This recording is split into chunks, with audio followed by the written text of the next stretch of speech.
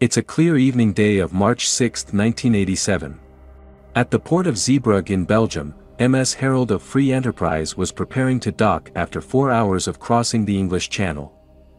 Built at German shipyard and entered service in 1980 with Townsend Thoresen, a ferry company based in Dover. Herald is one of 3 Spirit-class row-on row-off ferries, designed specifically with rapid acceleration for quick channel crossing. Normally, Herald ran on her usual Dover-Calais route. But today, she was switched to Dover-Zeebrugge run. When a ferry is about to load and unload the passengers and cars, a problem emerged. The loading ramp at Zeebrugge was not designed for loading on both E and G decks simultaneously. To encounter this, the water bin pumped into vessel bow's ballast tanks in order to lower the vessel down enough for loading at deck E can continue. Today, the ferry will be loaded with 459 passengers, 80 crews and 131 different types of vehicles for a return trip to Dover. Many passengers on board had taken advantage of a company's promotion, offering cheap trips to the continent.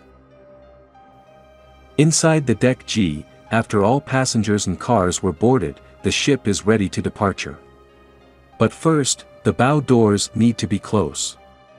It's a job of Assistant Bosun, Mark Stanley, to close these doors, but he got tired due to long working hours and cleaning the car deck upon arrival.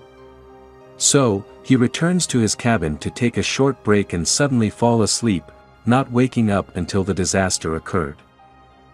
Also in deck G is First Officer Leslie Sable, who already finished his checking and saw the bow door opened. Then, he was been called for Harbor Station, meaning he need to be on his station at the bridge. Even though he was required to stay on deck to make sure the doors were closed, he was under pressure to get to his harbor station on the bridge. So, he had left G deck with the bow doors still opened, assuming that Stanley will arrive shortly and do his job. Also believed to be a last person on deck G is Bosun Terence Ailing, who again leaving the deck G without closing the bow doors. Later, he been asking why he not closing the door while no one doing it. He replied, "It's not my duty."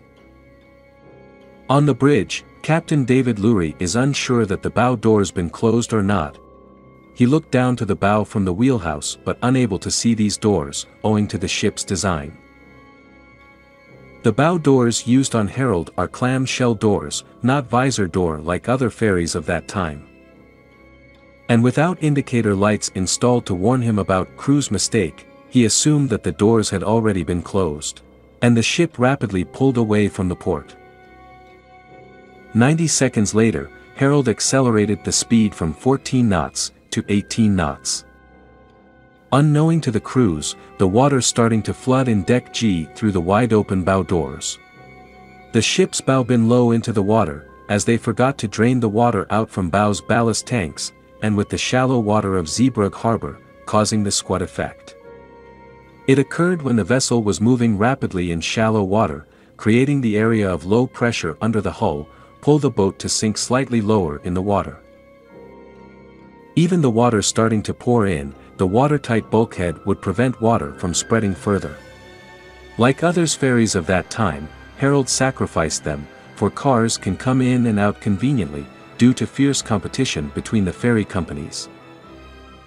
Without it, it began to flood the entire deck and leaking down to other decks below, resulting the free surface effect, which destroyed her stability. Herald began to list 30 degrees to port in a matter of seconds. She briefly righted herself, before listing to port again and capsizing. The water then came contacted with electrical systems, plunged the ship into darkness. It was a bit of good fortune that the ship came to rest on its side partly submerged onto sandbar, prevented the ship from sinking entirely in much deeper water. The whole events took no more than a minute and a half. As the ship capsized, many were trapped inside, some were drowned, died from fall injuries or got crushed by falling objects in those first chaotic minutes.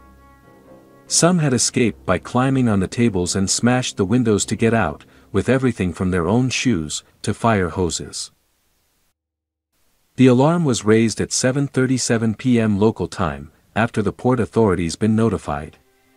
Rescue helicopters were quickly dispatched, shortly followed by the Belgian Navy, who was undertaking an exercise in the area, and a nearby ferry, who arrived first at the scene. In the end, they rescued 346 from capsized Herald, but 193 people had lost their lives. After the disaster, the court placed the majority of blame on Assistant Stanley for not closing the doors, First Officer Sable for not making sure that the bow doors were closed, and Captain Lurie for leaving port even the bow doors still opened. Townsend Thoresen also been criticized on its working culture, for their sloppiness and negligence at every level of the corporation's hierarchy. 7 people from the company were charged with gross negligence and corporate manslaughter. But nobody was punished for actions contributing to the disaster. Nowadays, most modern ferries were now equipped with indicators on the bridge, to show if the bow doors were opened, watertight ramps fitted to bow sections, the flaps to allow water to escape from vehicle decks in the event of flooding, etc. Regulations were also changed to require a greater minimum distance between the waterline and any car deck of roll-roll ferries.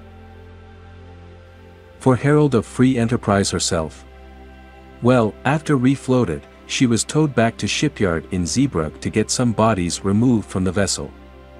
The owner tried to sell her, but nobody wanted. So, she was sold for scrap. End of the story, and stay safe.